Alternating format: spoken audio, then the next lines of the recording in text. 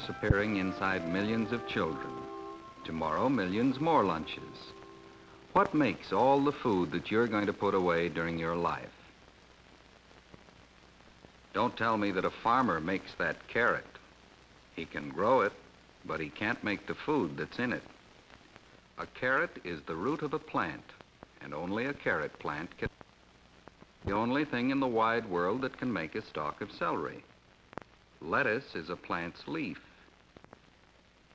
The bread, of course, made from the seeds of the wheat plant.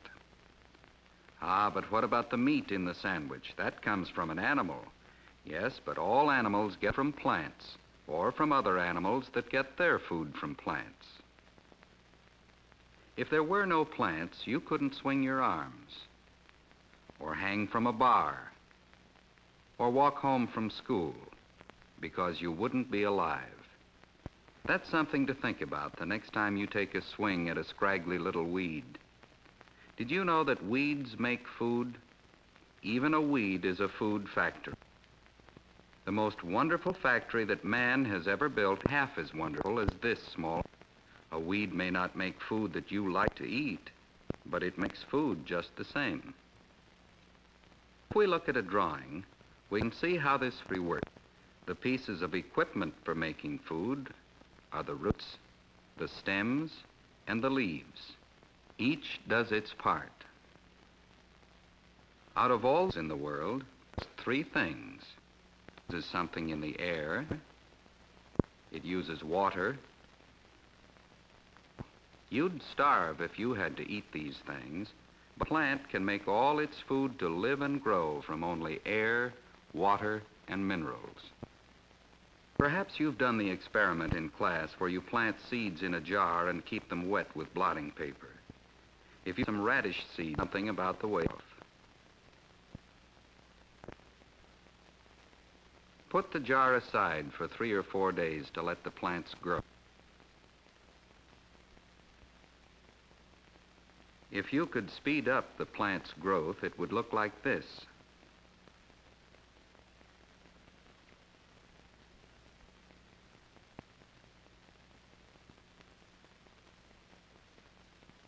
As the root goes down, hundreds of root hairs grow out from it.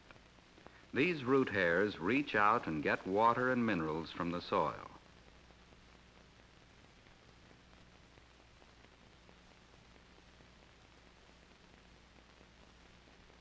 Of course, you won't actually be able to see the root grow, but if you look closely with a magnifying glass, you can see how many and how tiny the root hairs are.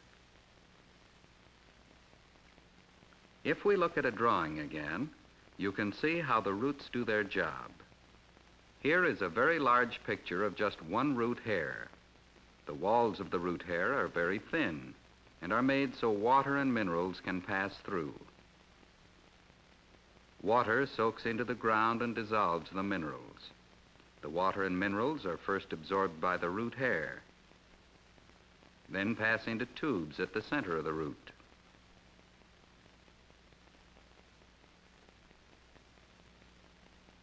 Here they begin their journey up out of the ground. They flow up through the larger roots, through tubes in the stems, and finally into the leaves. You can find the tubes in a stalk of celery easily.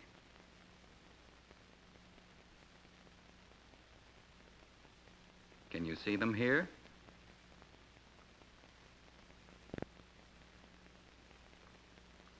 There is an experiment that you may want to do to show that the tubes carry water and minerals. Let the celery stand in some red ink.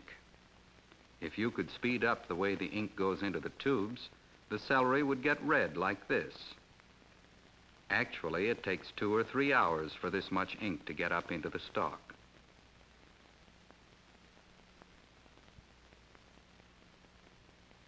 The ink goes on up in the leaves. In a leaf, the tubes are called veins.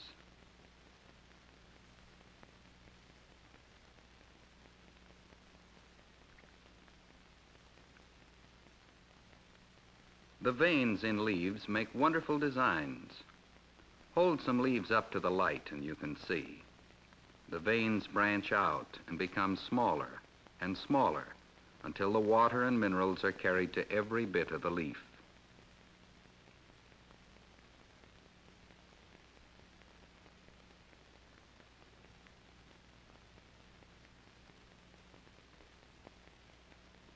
Now the water and minerals are in the leaves, but you remember that in order to make food, the plant also needs something from the air.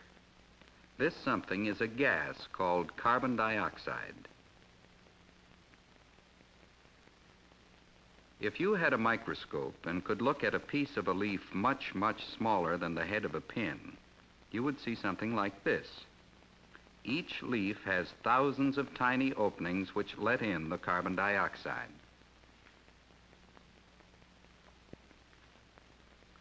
Now the leaf has all of the materials it needs.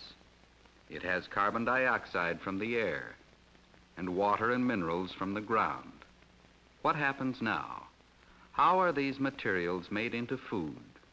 No one knows exactly how it happens, but we do know about one of the things that a leaf uses in making food. It's the part of the leaf that makes it green, the part called chlorophyll. Chlorophyll is the machinery that makes the food. There is still one more thing that a plant needs: sunlight. Sunlight is the power that runs this wonderful machinery. Every day, all over the earth, chlorophyll and sunlight work together. They work to turn water and carbon dioxide into food. And what about minerals? Plants use minerals in many other ways, but some of the minerals go into the food making too. Do you suppose that leaves do their work in the dark at night? No. Only when there is light can leaves make food. Of course, many plants don't store food in a way that you and I like. You probably wouldn't be very happy grazing in a pasture. But think of all the foods that you and I love. One kind of food that plants make is sugar. It's sugar that makes an orange sweet. And here is the root of a sugar beet. Much of the sugar that we eat comes from this sweet-tasting root. Another kind of food is starch. Starch is stored in grain and many other plants. Some plants, such as peas and beans, store a kind of food called protein. Some food is stored as oil and fat. You can actually feel the oiliness of peanuts. And of course, you know that all plants provide us with the vitamins and minerals we need to be healthy and to grow properly. Sugar, starch, protein, fat, vitamins and minerals. All of this food, all of the food in the world comes from water and carbon dioxide and minerals, from the work of chlorophyll and the good light of the sun. From these things, each plant makes the food that helps it to live and grow. And this food makes it possible for all the animals in the world to live and grow. Each fat caterpillar eating. Each bright-eyed, hungry little rat. Each animal on the farm. In one way or another, food for every animal comes from plants. The big-eyed owl may eat the mouse that eats the cheese that comes from milk that is made from the grass that the cow eats. Always at the beginning of the chain, some animal gets its food from plants. Green plants make the food of the world, foods that you love, strong and healthy, and help you live.